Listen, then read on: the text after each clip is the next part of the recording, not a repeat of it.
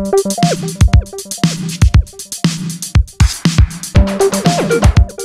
D3D team is back on Kickstarter with another 3D printing innovation.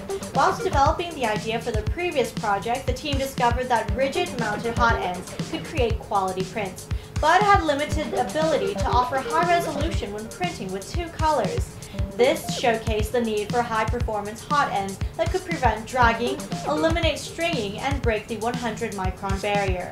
The Autolift system automatically lifts the nozzle during filament retraction, eliminating dragging and preventing the deposition of extra plastic.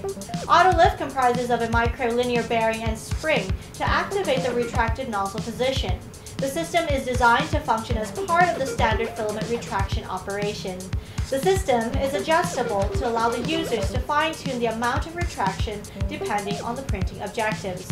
The team has tested the system with many materials including ABS, PLA, PVA, nylon, HDPE, and a few other custom materials, and have experienced outstanding results. With all materials, D3D's funding goal is set at $10,000 US, which will allow them to purchase materials in volume to keep production costs low.